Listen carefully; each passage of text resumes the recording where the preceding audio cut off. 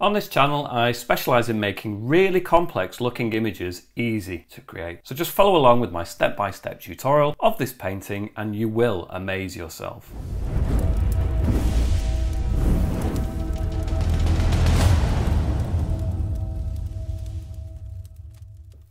Okay, so as always on my channel, I'm using an iPad Pro and the app Procreate. But I don't see any reason why you couldn't use my techniques and process and apply them to a different app on a different tablet. But as such, within Procreate, I'm using their default A4 canvas, which is 297 by 210 millimeters at 300 dpi. In terms of the color profile, it is the sRGB and with the 2.1 at the end. It's on the list.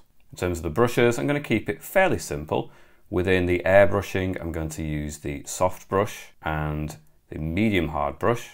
I do use them at the default settings, so they're free brushes at the default settings. I'm also going to try using within organic, the rainforest brush for some of the cloud texture.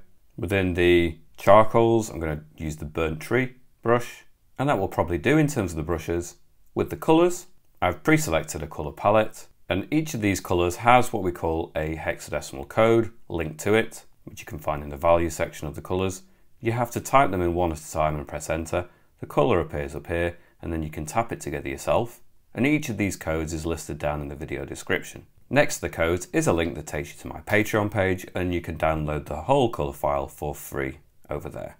And that's also the place that you could support this channel and gain access to exclusive content as well. Such as last week's tutorial. Here on YouTube, I extended it further over at my Patreon, added extra layers of detail, and just enabled my patrons to just push it that bit further. Again, the link for my Patreon is down in the video description. And with all that said and done, let's get started on this particular piece. So the first thing I'm going to do is go to my colours. I'm going to select the first colour on the top row, and I'm going to drag from this little circle into the canvas and flood fill. I'm then going to switch to the airbrushing, soft brush. I'm going to go back to my colours, select the second colour.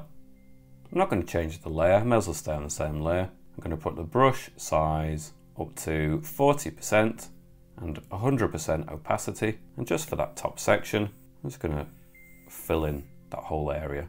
Then I'm going to go to the adjustments, Gaussian blur, and blur it in to about the 70%. I am then going to go to my layers, click the plus symbol to create a new layer, layer 2. I'm going to switch brushes to the organic rainforest brush. I'm going to reset it. I have been using it slightly differently, so now it's back to its default settings. I'm going to go to the third colour along, which is quite a dark colour. I'm going to have the brush size at 4% and the strength, well, about 70% should do. And I'm just going to bring in some of this colour at the very top. I have a sweeping bank of this cloud going all the way across. I'm going to turn the opacity down from 70 to 60. I'm going to turn the brush size up to 6%, and I'm just going to do another pass of this, maybe do it a couple of times, like so. And you can see it's slightly different than the one that was above it. Then going to go to this colour on the bottom row. It's a new colour. I realised I needed an additional colour, so I've just added it.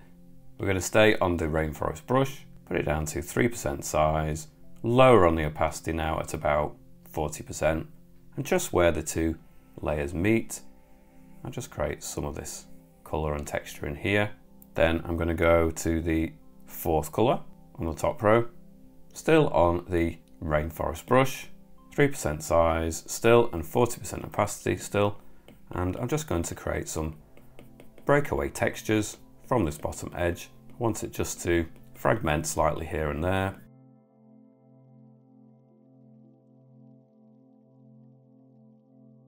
Like so.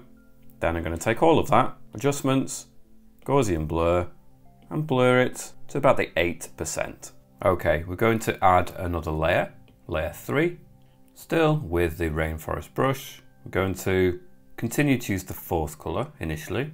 I'm going to put it at the 5% size and 70% opacity, just a little bit down from that bank of cloud. I'll do another one.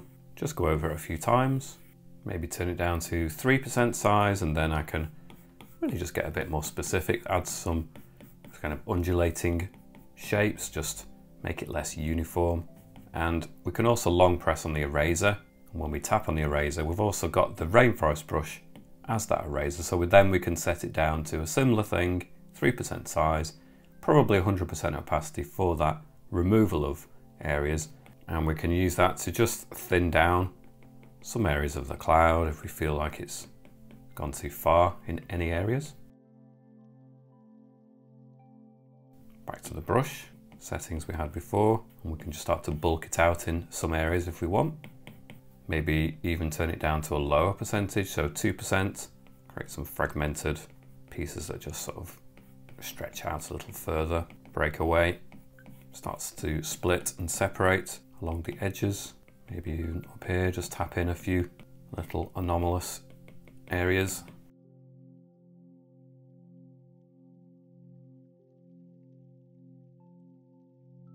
And maybe some more down here too. They can kind of collide and merge together in some areas, and that's perfectly fine. We're having just generally, you see, when clouds all gather together, we get this kind of stripe effect, and that can work really nicely. But I'm just applying it in more of a tapping motion now. I am going left to right, so it is a tap, but it is also a swiping sort of left to right as well. Maybe just take some areas, bulk them out a little bit more. Again, some more of these little breakaway sections too. Something like this. Then going to go to the adjustments, Gaussian blur, blur it in, maybe to about that 8%. I'm then going to go to the layer. I'm going to tap on it and switch on the alpha lock. Then switching to the airbrushing soft brush, I can change colors. So I'm going to go for the 5th color along this time. And with the soft brush set to maybe about 10% size and low on the opacity at around 20%, I can then just start to bring out in these clouds some lighter color. Now, it's impossible to add this color anywhere other than the features that are on the layer with alpha lock. So if I just show you this in a really exaggerated way, we can add that color within that cloud, but it doesn't go into the background and it doesn't go into these cloud areas either. It will only be contained within the shapes that are on that layer because of alpha lock.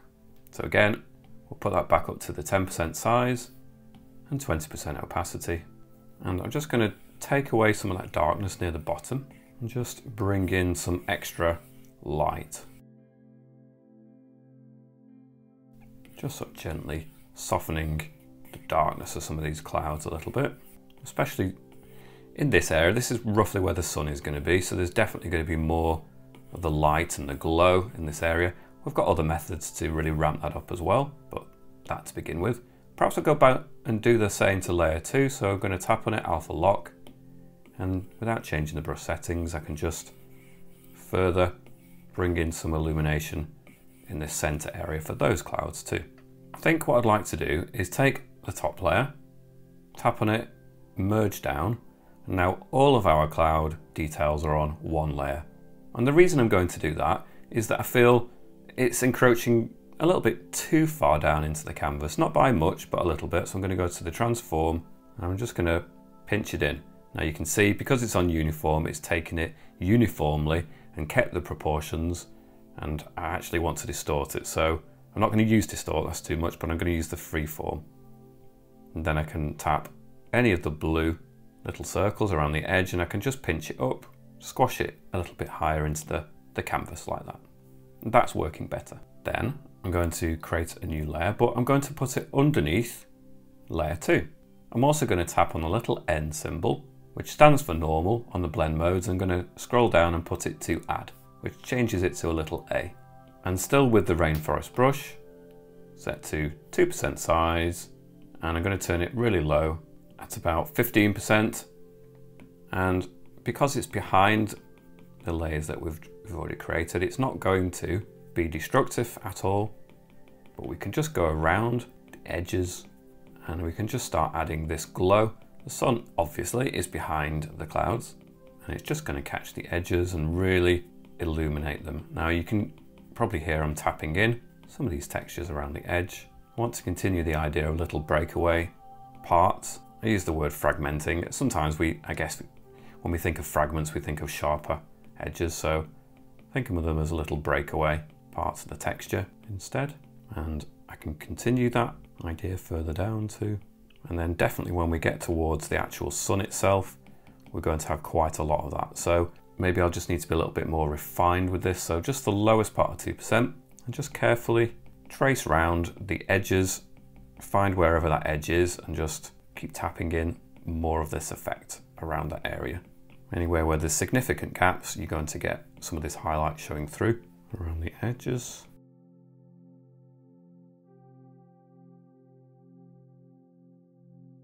I just think it's useful to add this as a layer underneath. It doesn't destroy any of the shapes that you've already created. It just adds to the effect rather than going over it. It's not to say we can't create a layer on top of this to actually slightly soften in and go over the top, but I think initially it really works just to do it as a layer underneath.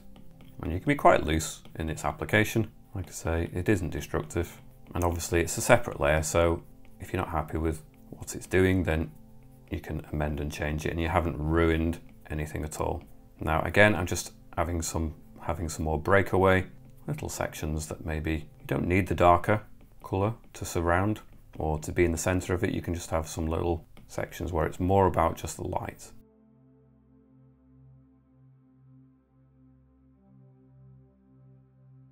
Then I'm going to use the adjustments, Gaussian blur, blur it in slightly, not as much as I have been doing.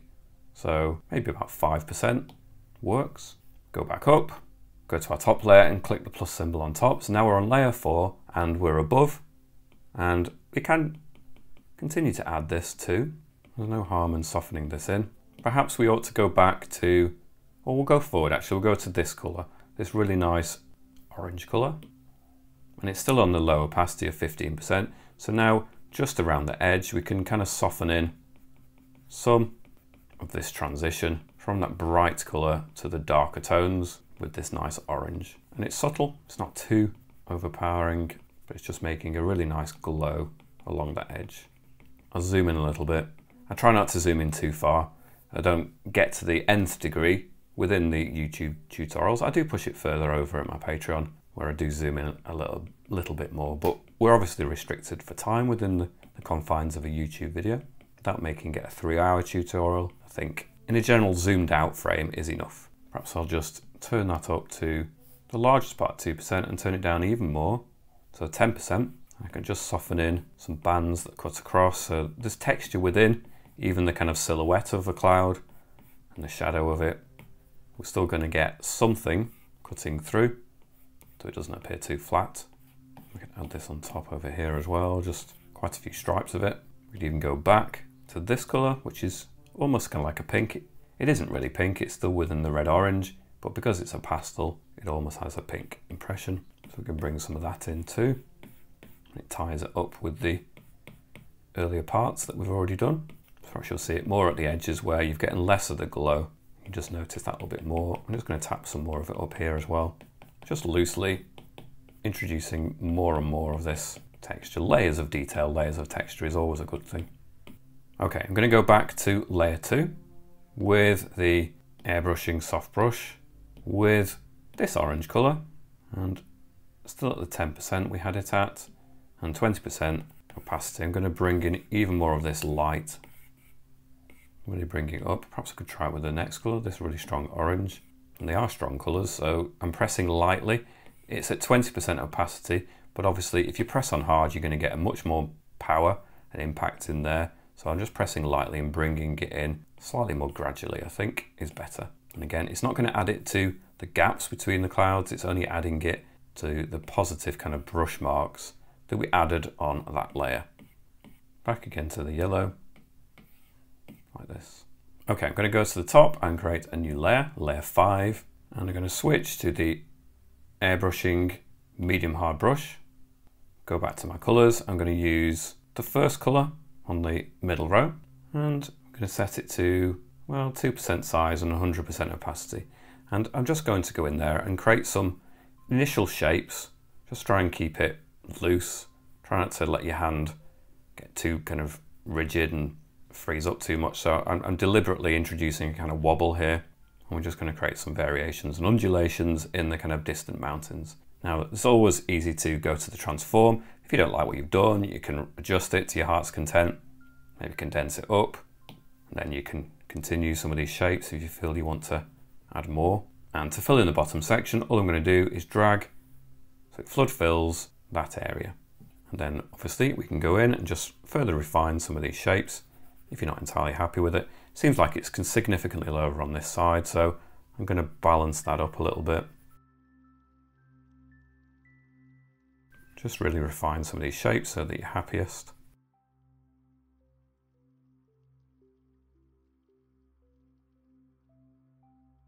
And also long press on the eraser, which means that you've got the medium hard brush now on the eraser.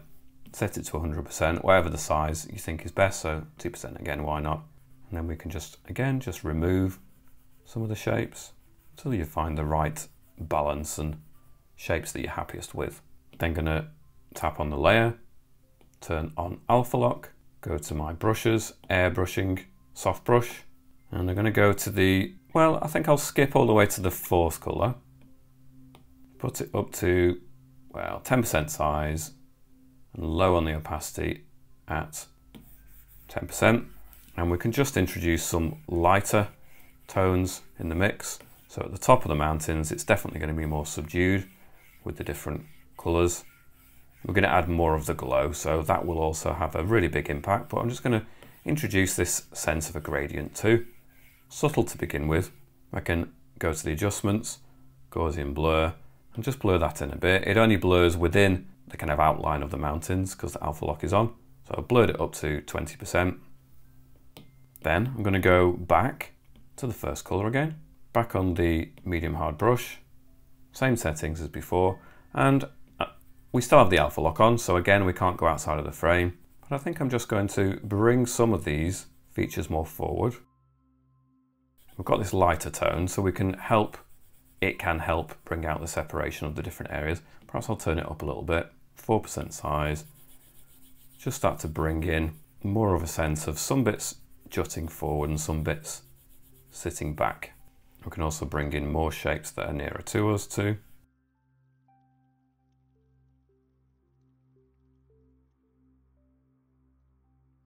I'm going to turn the opacity down to 50%, and perhaps you can just go in there and create like another layer of different things that might be layers of different kind of peaks and troughs within even that mountain range. Okay, I'm going to create a layer above, and I'm going to tap on that layer and activate turn on clipping mask, which means it links to the shapes that we have underneath. I'm going to switch to the charcoal's burnt tree. I'm going to go for the second color on that middle row, and it's 20% size and 30% opacity. I can just very roughly add some of this texture into this area, and I'm going to go to the end symbol on that layer, and I'm going to turn the strength of the opacity really quite low to about 40%. And then when I zoom in, you can see it is there and it has an impact, but it's quite subtle. I just don't want the mountain texture to be completely flat. Still on the same layer with the burnt tree brush, I'm going to use the third color along, 20% size. Perhaps I'll need to turn this up to 100%, and we're just going to get some of this darker texture for these more foreground areas. I'm just going to tap it into just these areas that are closer to us. We're going to get this darker appearance of texture here too. And I'll go in and add more of this more manually. I'm trying to just reserve it for this darker shape. If it encroaches up there a little bit, it doesn't matter. I'm pressing lightly. It can do that a little bit, but not too much. I think that works okay. For that whole layer, I am going to go to the adjustments, Gaussian blur, and just soften it in a touch. So about 3% will work. Okay, I'm going to take this layer 6, merge down with layer 5, so now everything for the mountains is on one layer. I'm going to create a new layer, layer 6. I'm going to activate clipping mask, so I can only add texture to the shapes of the layer underneath, but it is on a separate layer. I'm going to go in with the medium brush with an medium hard brush, 2% size, 20% opacity, and I'm just going to start picking out some textures where I want the snow to be gathered still on these mountain areas. So I'm going to zoom in a touch. Now I'm going to trace along this edge. Now we've got a more distant mountain area there that goes behind this section. So any texture I'm adding now will stop when it meets this line. So I can start with texture up here, just add some points of texture, and then as it comes down, maybe it can start to collect into bigger shapes, and then it stops when it meets that line. Again, I can start with some little pieces that all just tap in, start to gather together, and then when it meets that line down here, they will just stop like that. And you can just continue to add some of this in. Now, it doesn't need to be completely covered. What I'm thinking is that have maybe a little bit less of it near the peaks anyway, and it's going to collect a little lower down. So again, smaller pieces as a general, there at the top, and then as it comes down, it collects in the lower sections. So I'm just imagining how it would slide down. So it helps if you actually paint in that direction. So for example, we'll move over to this section. So some fragmented here, and then just bring your brush further downwards, almost like it's meandering down along the path that the snow might take. Then you can have another one, start lower down, but it meanders down into a lower section, and then it can just gather all together in this lower bit. Again, stopping where it meets this edge, and then just colour it in, fill it in a little bit more. I'm going to turn the strength up actually a little bit more to 40%. We can always go in there with the eraser and soften some of this in if it goes a bit far. So I'm just going to tap along that edge just to really get an idea where I'm starting with the snow, and then we go upwards this time. So tap along the edge, and then we can push some of the texture up too as it kind of meanders up and then fragments. Or you can start at the top, have it kind of go left to right, and then collecting near the bottom. A little bit time consuming, this kind of texture, but definitely worth doing it. And you can really respond better when you're doing it more manually to the shapes you've actually created. So you're thinking about the peaks and troughs, so you have to respond to them. So come down, think of the angles. There's a peak, think about sloping downwards in this direction perhaps. And if you get to a certain point and you think it's looking a bit patchy, you can always duplicate it. And the combination of duplicating it will fill in the kind of weak patchy areas of it. So that's not a problem either. I'll just merge that down to merge them together and carry on.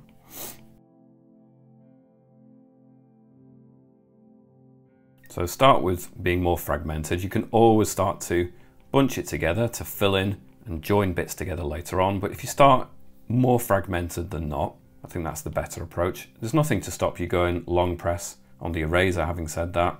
2% size, well, 100% opacity, and just start to remove some sections. At any time, you can just create breaks and gaps in that color too. But I'm going to start with a brush initially. And like I say, you can just start to merge it together. I'm going to put the opacity up to 60%.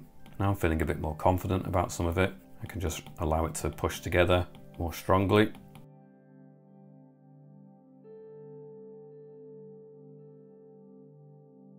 If you're not quite sure about the texture of snow, then maybe get a couple of reference images of mountain ranges and how the snow actually forms and collects. That can be very useful. And keep some sections perhaps where it's a little bit more sparse. It doesn't all have to be at the same level. You're going to get some bits where naturally just less snow accumulates and is retained. Other bits where it just holds on to it a little bit more. We're going to move along to the second of these three colours, so it's second from the right. And I'm going to continue the same idea, but in this section now, so it's a slightly nearer to set, a little mountain range. And I'm going to respect that top edge.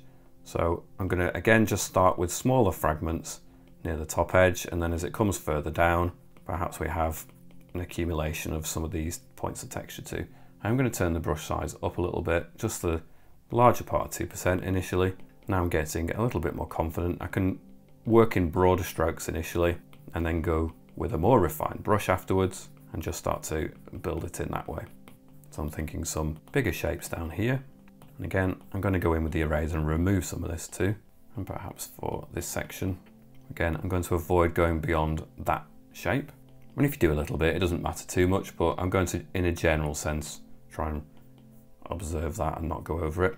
Having said that, there's nothing wrong with using that as a point where some of the snow can be almost following that line and just collecting along that kind of ridge, and then some more breakaway bits as it gathers towards the top as well.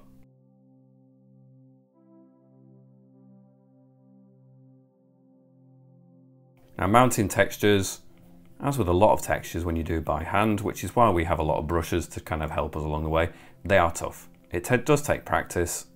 You need to persevere with them.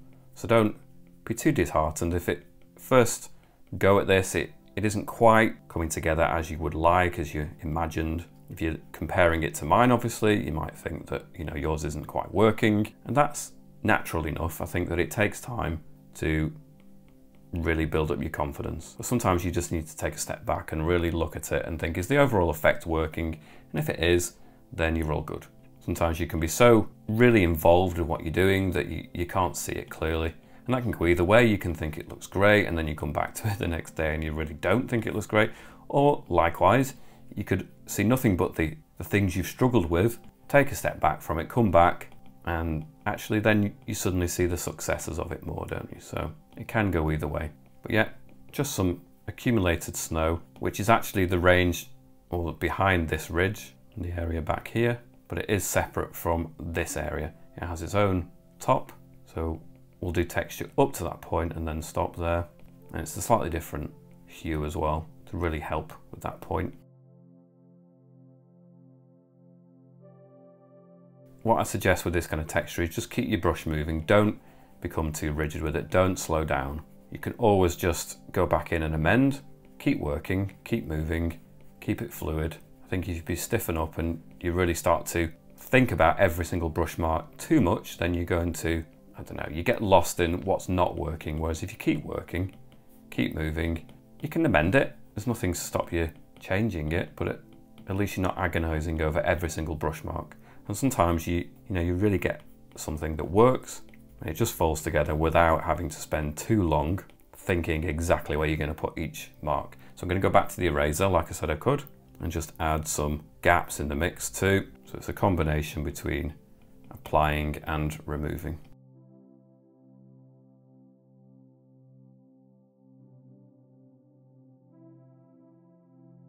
It doesn't have to just be dots, it could be kind of stripes, especially when you get like, you have these kind of textures and you turn it to the side, so you're just glimpsing it more from the side, you're going to get a collection that almost appears as bands and stripes more like this. So what might be more of a flat, open area front on, when you look at it slightly from the side, becomes an elongated stripe, which is what I'm doing here. Then still in the same layer, I'm going to switch to this color on the end, which is more of a blue tone, really cool. And then for this area that's closer to us, perhaps we're just going to use more of this. It's more in the shadow, it's less impacted by the glow of the sun, which you've not added in yet, obviously. And this is going to be just more of a shadow, cool blue. Obviously it's snow, so it's really going to pick up the ambient light. So it's definitely going to be quite bright compared to the contrast we've got here. And you can see I'm not really deliberating over this too much. I'm just creating some shapes, maybe some different blobs here that all sweep in and gather together. So you can have some different sections. Imagine water all pulling together, different channels, and then all meeting in a section here. I'm going to turn it up to, well, the top end of 2%, maybe put it up to 70% opacity. You find what you're most comfortable with. If you want to start big and then start chiseling away and refining some of the little bits with the eraser, then it could really work as your method. Or if you just want to apply really small textures and let them build up and amass together, then that's something you can do too. So again, I'm just generally respecting the sweeps and the movements and imagining how, if it was water, how would it pour down? And all the little gaps and crevices on the mountain side is where it's the snow, but if it was water, it's easier to think of it as water collecting in all the little recesses and just settling there. And how would it work? It would pour down into channels and all meet together.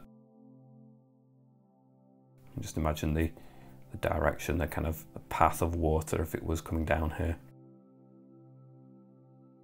And just try and keep your brush marks fluid in that sense too.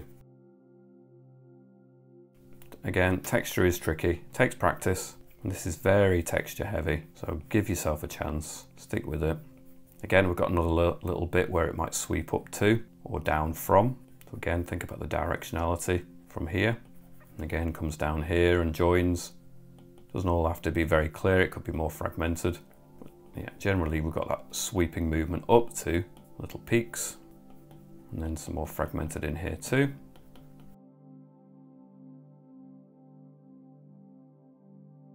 Just some little points of texture. We're going to get lots of these little points where it starts to thin out, especially in the foreground where you can really see maybe some stretched out sections here, as we did here, but then we get more of a zigzag left to right kind of movement for some of these other textures. And you can see I'm really just haphazardly adding it in.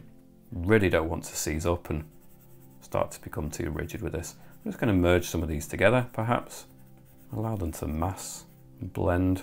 Again, just scribble in if you want to create some bigger shapes. Now there will come points perhaps where you just want to merge this more foreground element with details back there, and that's absolutely fine to do that too.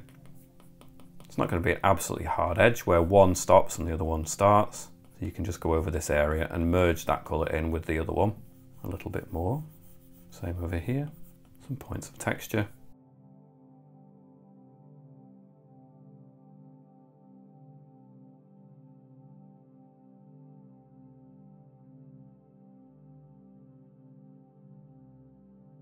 I'm going to create a new layer. I'm going to change the N to the Add blend mode. I'm going to go in with this yellow, which is 5th from the right on the top row. I'm going to go in with the soft brush, and I'm going to have the sun peeking over around this point, about here. And I'm going to go to the adjustments, bloom, and ramp it up to 100%, and it instantly gets that nice glow. But we're not going to stop there by any means. I'm going to switch to the next colour, and I'm going to turn that up to 10% size and 10% opacity. And I'm going to add that circle in a little bit more in the whole area. So it just softens the edge and softens it in more. And then I'm going to turn it up to 20%, add it a couple more times, 60%, and it's really going to add it into the whole scene a little bit more, which is good. I'm going to switch to this next colour, this orange, which is 3rd in from the right. Same brush, same settings, I do it a little bit more. Move along to the red, and again, just add that in now and push it a little bit further on either side. I'm going to create a new layer, where I'm going to put it underneath that layer 7. I'm going to keep the blend mode to normal. I'm going to go in with this orange with the soft brush, 10% size, 10% opacity, and I'm just going to clip off some of the top edge over here. I feel like it needs just some of this removing a little bit more. Add some of this glow. It's kind of coming from the sun, so you can think about adding the stripes from there. I go back and use the yellow, which is 4th. Do the same again, just to soften that in a little bit. Use the direction of the sun to push that either way. I'm going to turn that down to 3% size and just have the sun pushing some. In fact, that's too strong on the opacity. I need to put that down to 5% opacity. Whoops, there you go. Push it this way. Have that encroaching here just a little bit where it creeps over. Push it in every direction. You can even like pushing upwards a little bit. You're not going to see it too much, but it have a subtle effect. Going to go back to the top layer, create another layer, change the N to the Add for the blend mode once more. I'm going to go to this white, 2% size, 60% opacity. Just go back where the sun should be. Really bring that out more. It needs to be pure white, obviously. It is the sun, after all. I'm going to turn the, well, maybe about 10% size, lower down, 10% opacity. Tap that in a few times just to help bring it out even more. Turn the size up 20%, a couple of taps. I feel like it's really selling that better. I'm going to turn it also back down to the 2% size, stay at the 10%, and I'm just going to start tapping in for some of these clouds here too. In fact, we'll go to the lowest part of 2%. Let's really be more refined with this. And some of these edges of clouds need to be even brighter than they were. So with the white now, we're really bleaching them out. They need to be super glowy, really intense because of the sun. And we can just extend them across left to right and really bring out that extra light and extra glow. Nothing wrong with adding it a little bit further up too, you know, especially in the center area. We have like a channel here that is going to be really utilizing those bright colors. You can ramp it up to your heart's content really, until such a point where I think, well, you know, we've pushed it too far. I really like to push things as far as we can without getting unbelievable. Add some little textures down here perhaps. So in and around the mountain. Again, some up here. Might just go back to that layer, and I think that maybe we just need to reclaim some of the mountain, so I'll go back in with the eraser. I'm going to set the eraser to soft brush with an airbrushing, 10% strength, and just try and reclaim some of that shape here, 3% size. Just reclaim some of that mountain there a little bit more. And we had a layer 8 as well, perhaps it's just clipped it a bit too strong. So I just want to get rid of some of that. Just so we've, even within this area here, you're getting a really nice contrast. I think it will work better. Back up to layer 7. Back with the soft brush, set to this yellow orange. Maybe again, we need to have it low, so 5%, 3% size. I do want to make sure I have some of these sunbeams cutting in front in places, but not on this side really. Back to the white. Just bring out more of that sun. I just want to make it a touch bigger. I think that works better. Okay, I'm going to leave this video here at this point. Unless you're watching it on the very day that I've uploaded it, normally the next day I will create a link that takes you to the extended version of this tutorial, and that will be down in the comments section pinned to the very top. So yeah, if you want to do this in even more detail, you can do that over at my Patreon. Otherwise, if you like this video, please give it a thumbs up, hit the subscribe, and don't forget the bell notification. And I shall catch you back here very soon. Thanks for watching. See you again.